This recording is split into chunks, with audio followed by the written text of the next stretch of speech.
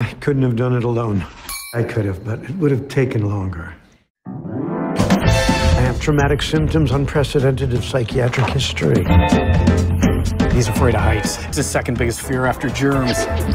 Actually, it goes germs, needles, birds, then heights. That was no accident. He was murdered. You have to help me. Turn it.